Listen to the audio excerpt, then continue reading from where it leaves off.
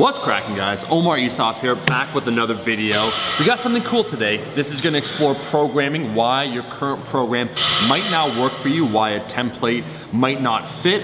It's a recent study by Dr. Brad Schoenfeld, aka the Broenfeld, aka Jack Christopher Watkins, taking a look at 75% of someone's 1 rep max, how many repetitions they can perform. And what they found is that there's a huge variance. You see, the subjects on average, I think they had 1 year of training experience, so they do count as trained individuals. I think they were doing at least 2 workouts per week. They measured their leg press at 75% of their 1 rep max. So let's assume your squat, your deadlift, your bench, it doesn't matter what the movement is, 75%. How many reps do you think you can perform? They measured these individuals, they tested them out, and there was a huge variance, like I said. Some individuals, the lowest person only could do 7 repetitions.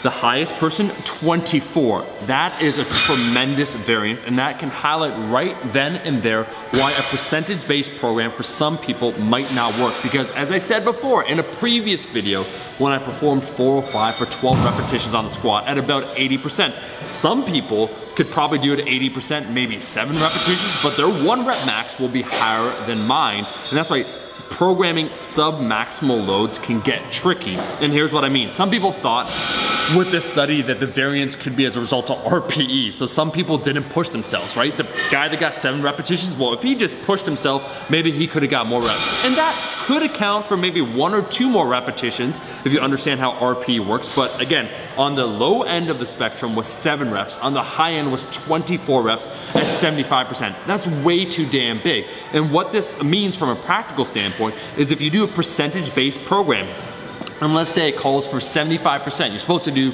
3 sets of 8. It's just, you know, it's a program and it's reasonable. Most people within that distribution, probably 50 to 60%, it'll work for. But for that remaining percentage of people that don't perform well at reps at a given percentage, they're gonna suffer. And their RP is gonna be way too high, right? They're gonna be doing, you know, an RP 9, RP 10, when it really should be an RP 7 or 8. And if you do this over time, what will tend to happen is you'll accumulate too much fatigue. You have some people on the other end of the spectrum that are really good at reps, like I talked about before, and they're doing it all damn day and their RP is quite low and they're making great progress. And then other individuals where they're suffering because they can't perform the given amount of repetitions at that percentage.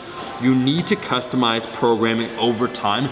Templates can absolutely work to get you a rough ballpark, but that's when I talk about individualization and knowing your body. And that's why I said before, for me, I know I'm actually not great at rep work, and I actually have some anecdotal evidence, some personal experience that I think individuals that are better at rep work, then when it comes to strength training, they'll have a better hypertrophic effect, so they're able to build more muscle as a result of that. Because if you train at 80% and you do 12 repetitions, you're probably gonna elicit a greater growth response than someone that can only do 4 or 5 repetitions. So I think it's all intertwined.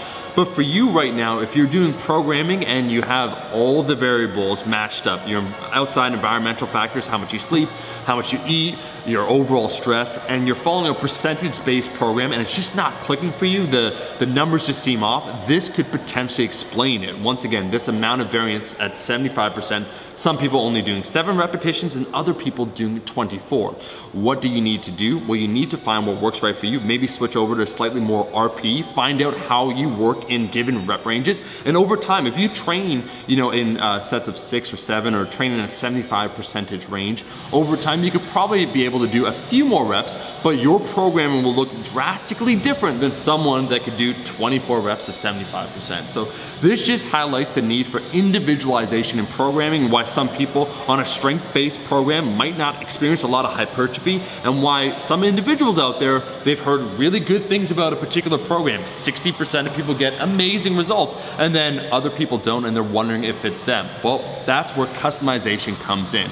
Anyways, that's all the time we have today in this video that I want to talk about. I've been loving my recent strength progress. I'm thinking about a lot of these things. I saw that Bryce Lewis posted about this, and then I saw the study by Brad Schoenfeld, who conducts great research If you like this video, make sure to like the damn video. And final thing I'm gonna say, this is why at Kaizen Training, we're very proud of our programs, where it uses a combination of percentage and RPE-based programming to get the best possible results for the most amount of people. We provide effective, affordable training programs. We right now have a maximum hypertrophy program that is discounted 40% off, so it's $30 off until this Sunday night. If you're interested in that, link is in the description.